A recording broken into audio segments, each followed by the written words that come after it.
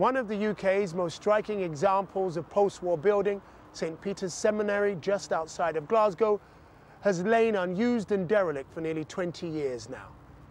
As the weeds grow around the concrete walls, plan after plan has been hatched to try and save it, all unsuccessful. However, developers say that this latest scheme offers the last chance to stop the building going into total ruin. However, one of the original architects has told us that the plans are flawed and they need to go back to the drawing board. Our reporter Shelley Joffrey untangles the long-running story of Scotland's modernist ruin. Nestling in 200 acres of woodland near the village of Cardross is a hidden gem of modernist architecture. St. Peter's Seminary was purpose-built in 1966 for the Catholic Church to train its priests.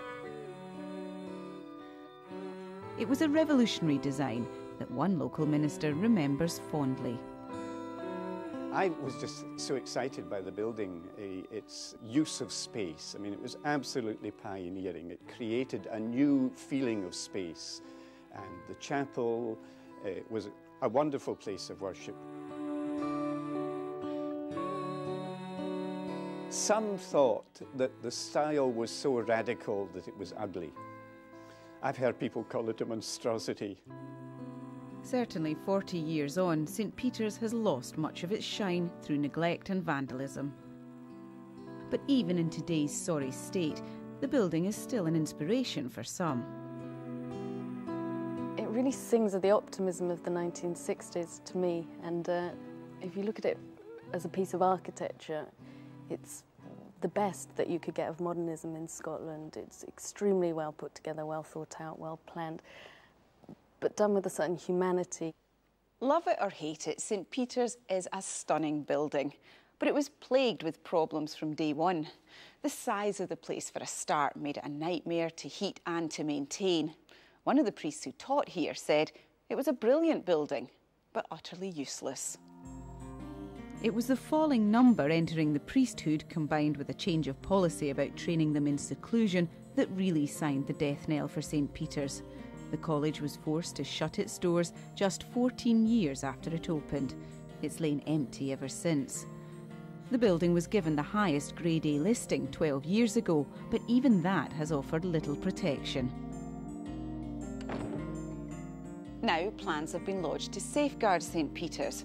Effectively, the building would be stripped back to its concrete shell. This is how it would look if the rotting roof was removed and the curved plaster vaults on each floor were pulled out. Some feel it would be an act of architectural desecration. The proposals are quite radical in some ways and not respectful with regard to that building. If that was allowed, then the danger would be that developers develop an attitude thinking, oh, a 20th century listed building isn't as important as a, let's say, 18th century listed building. John Sheridan from the developer's Classical House says their plans offer the only realistic lifeline for St. Peter's. By building luxury homes on the adjacent land, they'll generate £2 million to spend on securing the building and restoring the whole estate. The important thing is to give this building a chance, is to hold it, to freeze it and stabilise it and resolve as many problems as possible so the building at least has a chance for the future. If that isn't done, what's the alternative? The St. Peter's Trust initially supported the developer's plans. The trust was set up recently in the hope they could find a new use for the building once the work was done. But now that they've examined the detail, they've withdrawn their support. Current proposals are really pretty technical response to the problem of health and safety. They're not a creative response, which isn't really an approach you should take to an A-listed building. Is it absolutely necessary to take these down? I mean, wouldn't the whole character of the building be lost? I can't provide an answer for that. Technically, as you can see, this is a prime example, they are a very light structure. Eventually, somebody's going to get killed falling through one of these.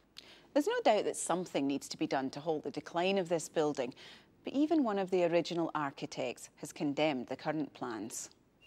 We were asked to design a training college for 100... It's a building that gives you a lot of pain to think about, you know. I mean, you brought it into being and Now you're being asked how it should be buried. I mean, the whole story of that building really was about the views you got through and the special way the staircase went up. So if they take all of these vaults out, what do you think that does to the light and the space in the building? Well, there's no building left. I mean, that isn't a building. There has to be a better way of making use of what's there. We've actually destroyed a building that was worthwhile. Could we not leave something worthwhile behind? The problem is there's no queue of generous benefactors lining up to transform this dilapidated building.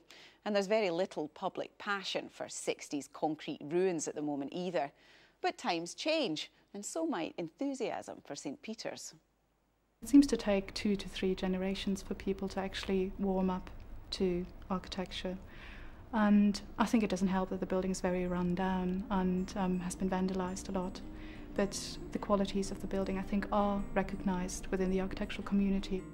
The Culture Show has learned that both the 20th Century Society and the St. Peter's Trust have lodged objections to the planning application.